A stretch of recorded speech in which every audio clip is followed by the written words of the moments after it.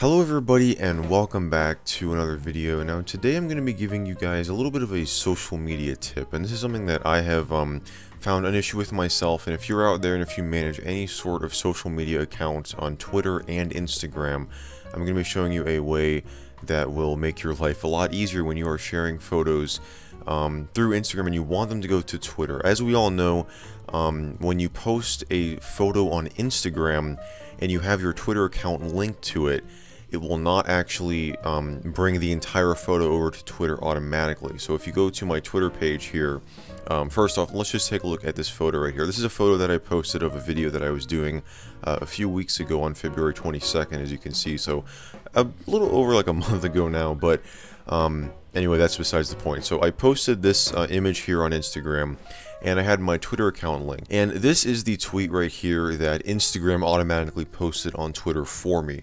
So you see, it's got the same exact description, but instead of a like inline photo, it only has a link to the Instagram page that would just take you here.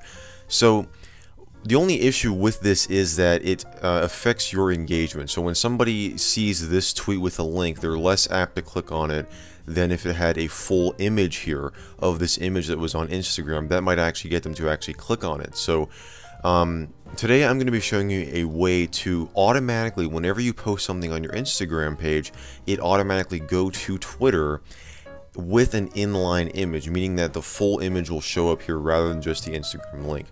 And this is through a service called IFTTT, or If This Then That. It is free, totally free, so you don't have to pay for anything. But what it's basically designed to do is, as the name implies, if this then that. So if you do this, then it will automatically do that for you, whatever this and that are. There's a bunch of different services that support this site.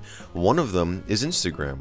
So what you want to do is, once you sign up for the account over here on ifttt.com, you want to go to the search tab and click on Instagram, or if it doesn't show up, just search for Instagram in the search box and click on the Instagram logo. And one of the most popular apps that they have in here is this one right here, Tweet Your Instagrams as Native Photos on Twitter, and this is actually made by Instagram itself. So what you want to do is just click on this, and you want to click on turn on. And if you haven't already signed into both your Twitter and Instagram accounts, you're going to have to do that. It will obviously prompt you. So once you've got all of that set up in If This Then That, now what I'm going to do is, I'm on my phone here, and I've already taken a, just like a little sample photo here for a teaser for this video right here that I'm going to post on Instagram and Twitter. So I've already taken the photo. So I've got a little description written out here. I'm not going to tag anybody.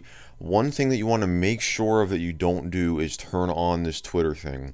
You want to make sure it's turned off, because instead of Instagram posting to Twitter, the IFTTT service is going to be posting to Twitter for you. So you want to make sure that's turned off and just click on share.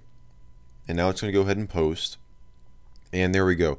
So now I have this new image posted on Instagram.